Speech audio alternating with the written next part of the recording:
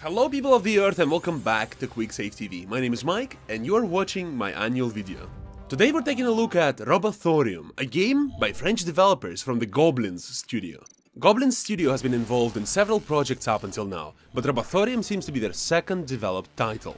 Previous game was also an RPG, but is significantly more simple in gameplay and in its features in comparison to Robothorium. To get this out of the way, full transparency, I have received the code for the game for free and made this video after playing the game for a little over 5 hours. But I am not paid to sell it to you, so the following video is my honest to God opinion. Now, Robothorium is a game about building up your team of sentient robots in an attempt to overthrow the human tyranny on Earth. The robots, despite being called that, possess complex personalities and quirks, so they effectively are sentient beings. In-game, you take control of the Saya system, a sentient AI that will, or at least will attempt to, lead your people to salvation. In 2 words, the game is about fighting countless enemies, building skills of your characters, finding and crafting items, and building the team strong enough to utilize combos and survive long enough to reach the final boss. Robothorium is a nice mix between classic JRPG, roguelike and management genres, and it gets several things really well. The role-playing system, for example, is by far my favorite aspect of Robothorium, because it's just so well designed. You get to choose from about 10 robots, all of which have several levels of stat-modifying elements on top of them. These elements are their personality, think something like Pokemon cities, their equipment, and the talent build that the player is free to customize as he likes. The personalities and gear are both highly randomized, and it is up to the player to decide what type of combination he would want to go for. Really, it's not a trick. In this game, just like in any other great JRPG such as Final Fantasy or Sony, there are a lot to work with.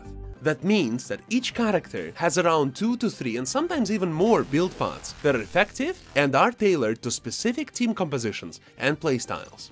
If you pay attention and really explore the system in Robothorium, you can build a team that synergizes extremely well together and breezes through everything with ease. The roguelike aspect of the game is about making do with what you find and trying to optimize the random gear and robots you find while carefully selecting the build path to match the findings. Every playthrough will be different because of random starting robots and because of random loot that you will find while exploring. Important to note though that this is one of those long playing roguelikes where there's a lot of items to farm and reputation to earn. That means that the length of a run in Robothorium is not 1 to 3 hours, but more like 3 to 15 hours, conservatively speaking. I personally don't really like long-running roguelikes very much, but Robothorium as a whole works very well. The management aspect is all about making the most of what you can find, craft, or buy. Crafting, mission selecting, shopping, and a lot of other things too, like sending your robots off, Fallout Shelter style, are all integral parts of the game. While you go on the combat missions, you get to decide how much risk you're willing to take in order to earn all the loot or explore all the rooms on the level. This way you are building your party up and preparing to tackle greater challenges as you advance in the story and in your understanding of the game.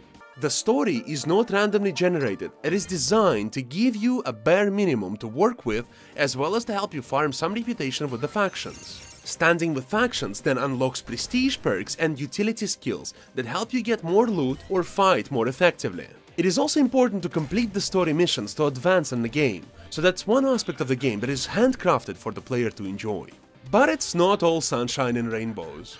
Robothorium has quite a few issues that screw the overall fun experience that the game is. For example, its interface, which is extremely unwieldy at times, and is downright sometimes not enjoyable to play with. Like when you try to browse item shop and figure out if you need that new Gatling laser or a sweet shield generator, only to suddenly realize that there's no good way to compare the items in the shop to the gear you have currently equipped, making the whole shop unbelievably unenjoyable waste of time.